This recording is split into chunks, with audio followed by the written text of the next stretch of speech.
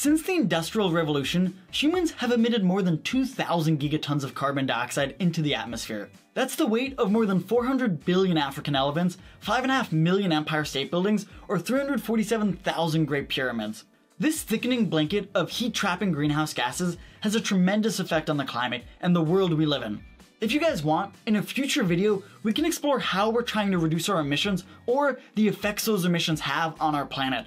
But today, we're going to be talking about 6 ways that we're trying to actively remove CO2 from the air. So let's jump in.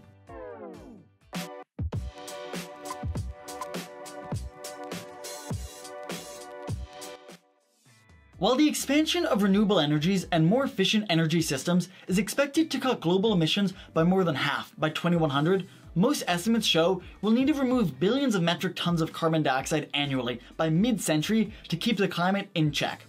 Carbon removal can come in many different forms, some simple, some technologically advanced. So today, we're going to look at 6 of the biggest ways scientists are trying to pull greenhouse gases out of the atmosphere. First, forests. This one's a simple one. Trees are probably the most common carbon sink that people are aware of. By the way, a carbon sink is just something that removes CO2 from the air. Forests absorb about 15% of the carbon dioxide generated by burning fossil fuels every year. That's more than 1,500 million metric tons of emissions every year. Photosynthesis removes carbon dioxide naturally, and once trees absorb it, they're especially good at storing it. Expanding, restoring, and managing existing forests more effectively are ways scientists are trying to leverage the power of photosynthesis to convert carbon dioxide in the air into carbon stored in the wood and soil. Every acre of land restored to temperate forests can sequester about 3 metric tons of CO2 per year. These approaches can be relatively inexpensive and yield cleaner air and water, all while providing a place for you to walk your dog. One of the major challenges to planting trees on a mass scale is to ensure that forest expansion in one area doesn't come at the expense of forests somewhere else. For example, reforesting farmland could reduce the food supply, which could necessitate converting forests somewhere else, especially in other countries, to farmland. These dynamics make restoring and managing new and existing forests especially challenging. Since I mentioned trees, I'd be remiss not to mention that Mr. Beast and Mark Roberts' fundraiser to plant 20 million trees is still ongoing. They've already planted more than 14 million trees, and if you're interested in supporting, go to teamtrees.org, link in the description. The second way to pull emissions involves farms. Soils naturally store carbon, like a lot of it.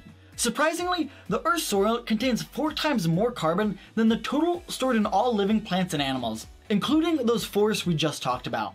There are more than 250 million acres of farmland in the US. That's the size of Texas and California combined. But agricultural soils are running a big carbon deficit due to their intensive use. Because of how much farmland there is, even small improvements in farming practices that increase the carbon per acre on farms are hugely impactful.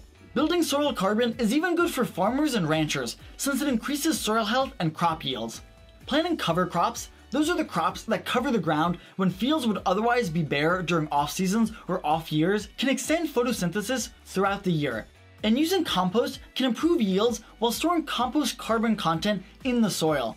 Scientists are even working to breed crops with deeper roots, making them more resistant to drought while depositing more carbon into the soil. Number 3, bioenergy with carbon capture and storage, otherwise known as BECCS.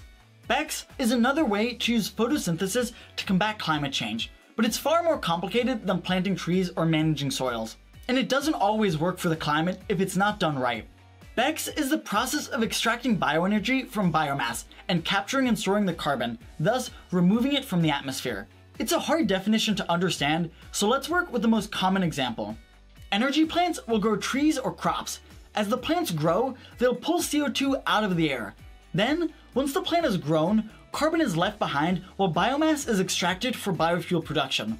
That biofuel can be used to power cars or planes, and the carbon that was left behind can be stored underground or mixed into long-lived products like concrete.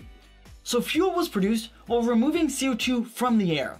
As of 2019, 5 facilities around the world are actively using BECCS technologies and are capturing approximately 1.5 million tons of CO2 per year.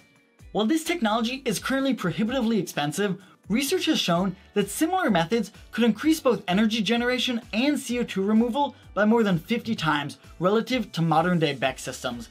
so the technology does show promise. Number 4, direct air capture. This is probably what most people think of when talking about removing CO2 from the air. Direct air capture is the process of chemically scrubbing carbon dioxide directly from the ambient air, and again, storing it either underground or in long-lived products like concrete. This new technology is not unlike the carbon capture and storage technology employed today at power plants and industrial facilities. It's relatively straightforward to measure and account for the climate benefits of direct air capture, and its potential scale is enormous. But the technology remains costly and energy intensive, but as the energy and technology costs go down and more energy is produced by renewable sources, direct air capture has the potential to take back billions of tons of emissions annually.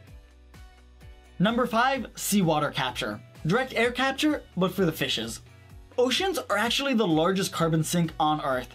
While the oceans represent a great potential to reduce emissions, when they absorb CO2, it increases the acidity of the seawater.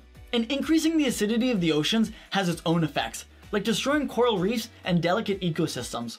But scientists are looking into ways to scrub CO2 out of the oceans, like we scrub CO2 out of the air. By reducing CO2 concentration in the ocean, the water then draws in more carbon from the air to regain balance. And seawater has a much higher density of CO2 compared to ambient air, which means less work is required to separate it out than in direct air capture. But seawater is also considerably heavier than air, which means more work to move it through any processing facility. The US Navy has already developed a prototype seawater capture device. Because CO2 can be converted to fuel by adding energy, this technology can allow vessels to create their own fuel at sea. Of course, if the captured carbon is converted to fuel and combusted, it just returns to the atmosphere. But this still reduces the need to add new emissions by burning fossil fuels, and future applications of this technology could provide long-term storage for captured carbon. Last but not least, enhanced weathering. Some minerals naturally react with CO2, turning carbon from a gas into a solid. This process is commonly referred to as weathering, and it typically happens very slowly. But scientists are figuring out how to speed up the process. This could mean pumping mineral water, not the kind you buy in stores, from underground deposits to the surface where minerals can react with the air. Another example would be moving air through large deposits of mine tailings, the parts that mines dig up that don't have the ores they're looking for, that contain the right mineral composition to absorb CO2. All these technologies have to grapple with how cost-effective and easy to scale they are. The final answer probably won't be just one of them, but a combination of them working together. I hope you enjoyed getting smarter with us today. If you liked this video, consider sharing it with a friend. And remember, there's always more to learn.